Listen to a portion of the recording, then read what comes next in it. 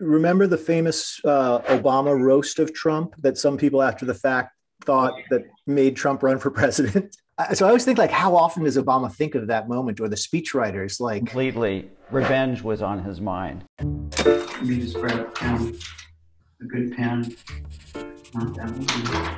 Hey, welcome to Punchlines, and today we are talking to Politico's very own Playbook star Ryan Lizza about the big party, the White House Correspondents Dinner in Washington. Over the last few years, come in for a lot of criticism, and a lot of people sort of go, what is this about, and why are you fraternizing like this? I think that part of the cringe factor comes also from the fact that these are two groups that are not particularly loved.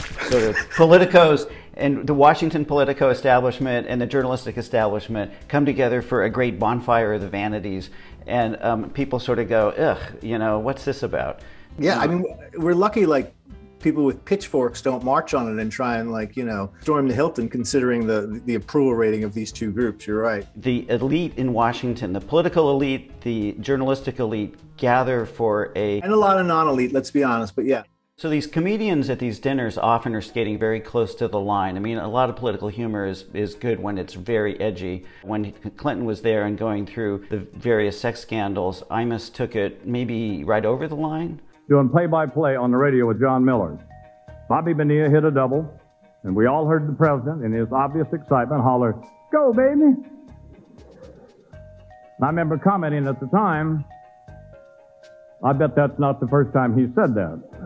It was brutal and very, very personal, and Bill Clinton was sitting there having to take this, and a lot of jokes about his sex life, and the First Lady was there. It was brutal to the point where, you know, the press was just uncomfortable. It was reported that the White House press secretary and other senior aides were considering getting up and telling the president that they should just walk out.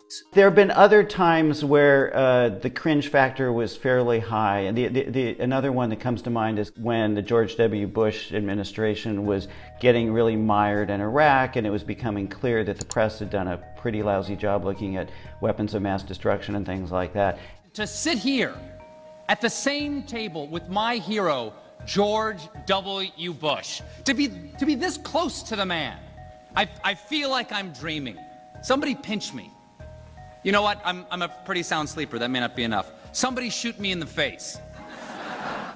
Over the last 5 years, you people were so good.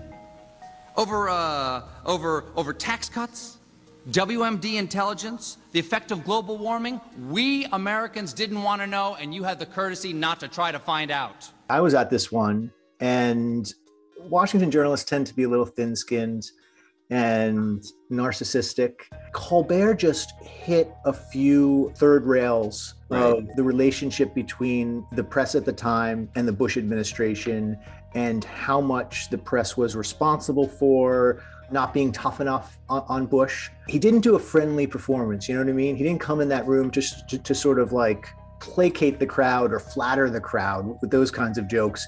It was much more pitched to some audience at home, and I'm just going to be up here, you know, tearing the bark off of the people in this room. 2011, perhaps one of the most consequential of these dinners, occurred when Donald Trump attended as a guest. Donald Trump has been saying that he will run for president as a Republican, which is surprising since I just assumed he was running as a joke.